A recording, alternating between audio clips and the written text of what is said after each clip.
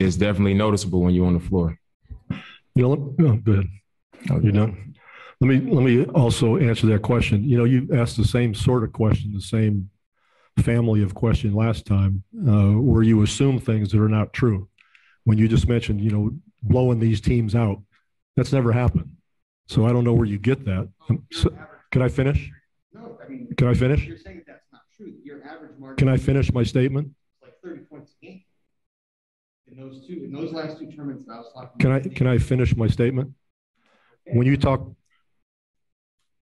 You just told me that it's not true, and I'm telling you your average margin. Are you going to let me finish my statement or not? So you'll be quiet now while I talk, and then I'll listen to you.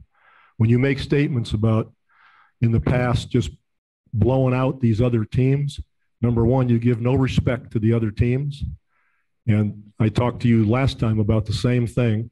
We've had very close games against 4 or 5 countries in all these tournaments.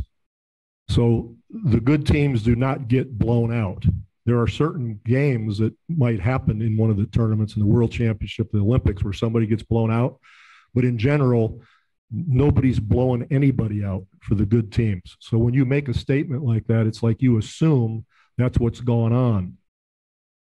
And that's incorrect.